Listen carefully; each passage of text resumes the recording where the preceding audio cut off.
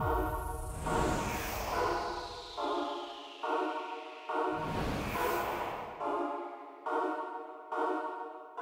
how do you go about helping someone like Niall then when they're not getting the time to go to the range and put in the hard yards? How does he go about working on the stuff that you would work on with him?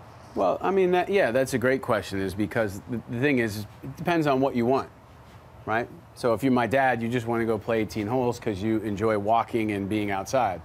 But knowing Niall, he doesn't do anything half, right? Oh, no. Like, he's a pro, so he's probably going to want to get better and better and better. So he's on the road. He gets into his hotel room. He gives me 30 minutes a night, 3 days a week, and sits there and works on those wrist angles in front of that mirror, then goes out and just plays. Because the thing about practice, right, that people need to understand, we don't practice to feel better, we practice to get better. And in my estimation in life, like, getting better doesn't feel very good sometimes. No, it sucks, actually. Well, like going to the gym is like, it's the worst thing, but it's obviously good for you. So that's how you would break it. You would break it down, or I would tell him, is just to make sure with what he's doing that he doesn't get aimed right with the ball way up in his stance. Because that's going to make him do more. More of the So when he goes to the range to practice, Niall sets up a little bit to where the torso gets this way on top of the lower body. So he's already preset some of these things, and can be part of some of the issue with where your soreness is. So having him set up to where this supports rotation a lot more than that does, right? Okay. So he's gonna get his arms across his chest. So as he sets up, he would be there. Then I would have him play it back slightly in his stance and try and get him to hit draws. Where's the weight? So set up. If you're set like that, where's the weight? Well, so set up for me. So just go totally Niall neutral, where you feel normal, right? Okay, so what do you feel as far as pressure, not weight, but pressure? So say this is 100%. Is it 50-50? Is it 60-40? Is it 60-40? Yeah, I would say I was pretty neutral. About 50-50, right? That's probably the problem. Well, I've heard that a lot. Well, the thing is like, I've worked with Swing Catalyst for 6 or 7 years, and Swing Catalyst are a force plate company.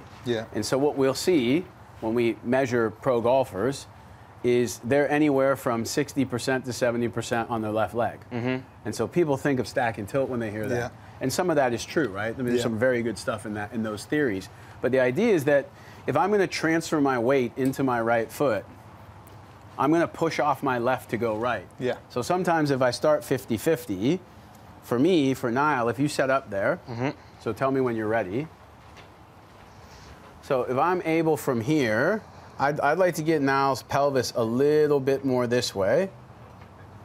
See, now you probably feel 60-40. You've got something to push off. But of course. But the funny thing, too, is when you look here, because this beautiful Nike shirt has this seam that comes right down the back.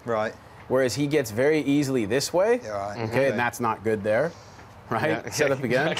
Yeah, same side. This is going to be the same thing. As you push forward, shift the hips a little more. There. Now, the thing is, his upper body's more behind the ball, which is going to help his turn, but the pressure's there. So when I'm skiing and I want to turn this way, I have to put an outward force on that ski. So setting up kind of now there versus being more here, and it's about pressure. It's about pressure on the ground. Well, let's see. We're going to put that into practice. You've got to absorb that information now. How far do you? What club's this? An 18? These aren't your clubs. These are Sky's clubs. How far do you hit your 8 iron? About 140 or so. 140. It's into the breeze. So we'll see how good your distance control is. How far are you saying we're going to track it with Top Tracer? What do you reckon? 120-ish? Into that breeze? 125 maybe. Okay. So I'd like to see the ball for this shot, the ball back in the stance a little bit more. Okay. And then with that hip move forward, so push it forward for me. There you go. I'd like to see you try and hit like a mid-trajectory draw.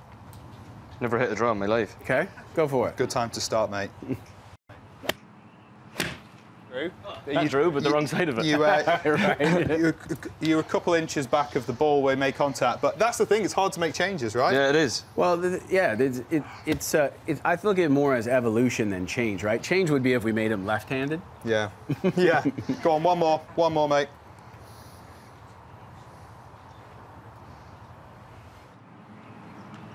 Nice. Bad. Are we going to get a number there in my ear? That's going to be short. That was high. Oh, how far did you say? 125? Yeah. 122? Oh. That's not bad. 122 for Horan, hey? Any good.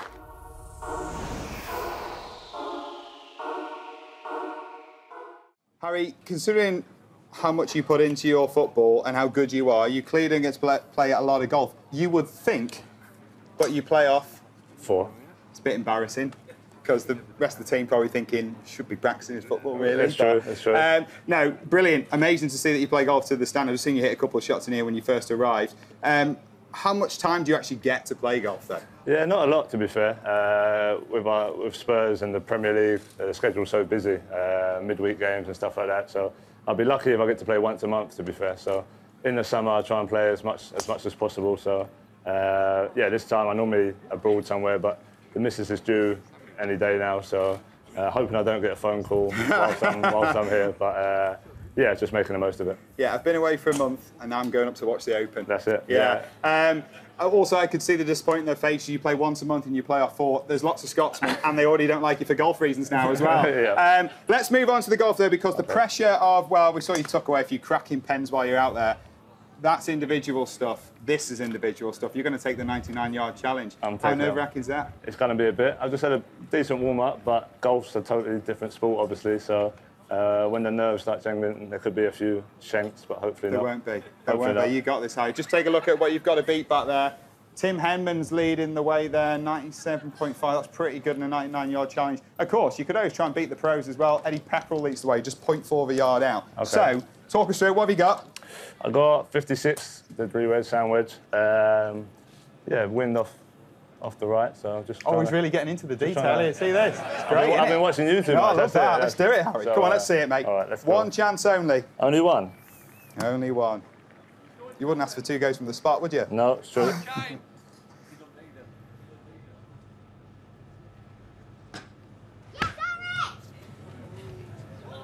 Go on. How did it feel? That didn't look too bad, you know. Not the greatest, not bad. Not bad at all. Muted sort of response there. I beat Jordan, so... 91.9. You did beat Jordan. I got the... What do you get, 80? Just, here we go. This is where you're going, Harry. You're above the Celtic captain. Ah, there you go.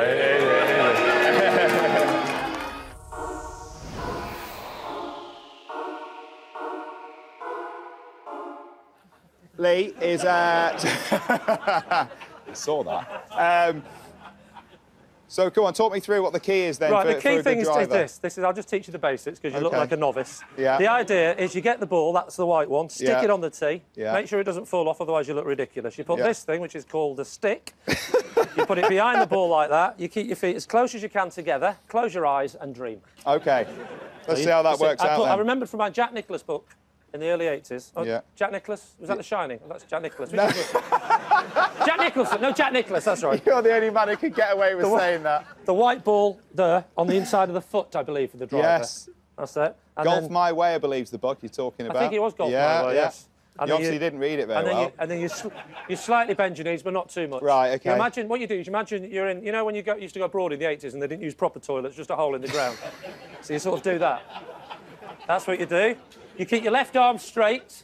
You put this one over there, put your thumb under there, and you point that a little bit to your left shoulder. Right. The crease between your thumb and your finger to your left shoulder. You've got the wrong shoulder, but that's fine. Go ahead. Have I? Yeah, you have. But that's fine. No, it looks good on you. You should point to that shoulder? Yeah, I'll go for that one. OK, we'll do it your way if you want. And then you... Don't miss it, Lee. I'm going to whack this really hard.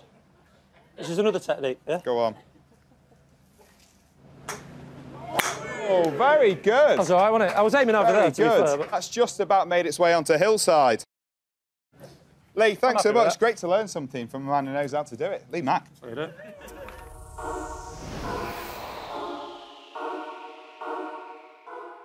Come from a different discipline. How excited do you get about watching top players in the world play golf? I love golf anyway. My young boy Rocco, he has lessons twice a week. I'm getting him into it. But mainly because I like walking around in the sunshine. What sort of standard are you? What handicap? I'm not bad. I play off 18 at the minute.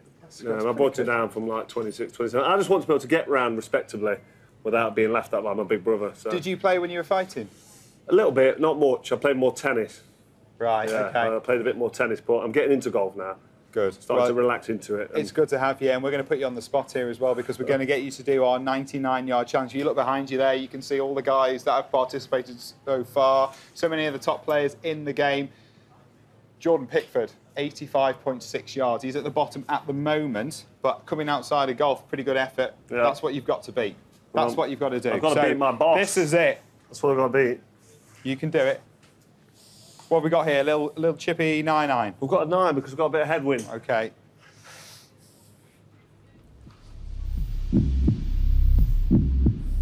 The drum roll.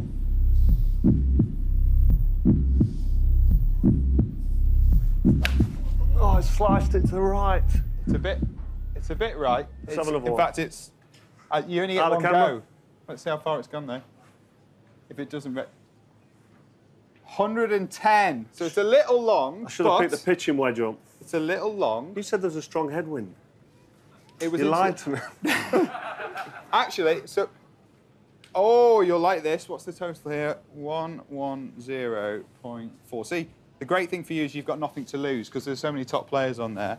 And you are better than Ian Poulter, Matthew Southgate, and the Barn Rat, Affy Barn Rat. This is where you sit right now, below David Howell. Satisfied with that? Yes, yeah, 10 yards out. All I'm going to say is, it's just why you're a great fighter. Thanks for coming and see us. Pleasure, pleasure.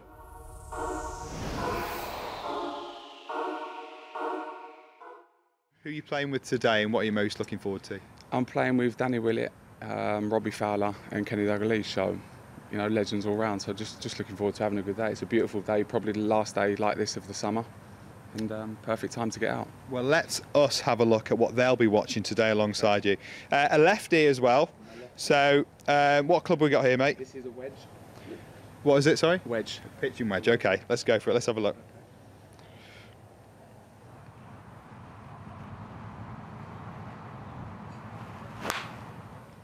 See, that wasn't so bad, was it? Yeah, a little bit thin. Look at the perfectionist, always. Are you happy with that? I'm quite happy with that. I'll settle for that. Unfortunately, I'm going to make you hit it again. Okay. You've come from a club where you get to play a lot with all the top players. You know, you've Francesco Molinari's at your club as well, Ross Fisher, Oliver Wilson, who just won on the Challenge Tour the other day. So many great players. Monty's been there as well. What you get to play with them a lot. What's the thing that stands out for you the most? The difference between the top professionals in the game and your average weekend warrior? Well, I think as well when you see the boys kind of down there, like the Molinaris, he kind of goes there with obviously the range. He goes at the end of the range, he gets in his zone, and he's really kind of concentrated. It's not just for like an hour or 2 hours. He's there kind of morning, afternoon, kind of late evenings as well. And when you see that dedication, obviously from the football side of it, that's been natural. It's been my environment. But when you go into these guys and see how well they strike the ball, you know, there's no kind of parallel to that because the hard work and dedication they put in.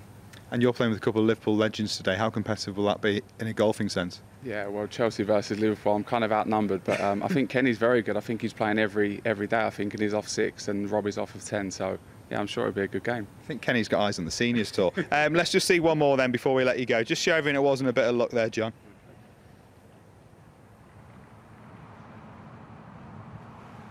Look at that, drawing it onto the flag. I mean, they might clap. Oh, there you go. Oh, right by the flag. Gotta be happy with that. I'm delighted with that. That made your day? That's made my day. I can go home now, thank you. Thanks for coming in to see us, John. Cheers, mate, thank you.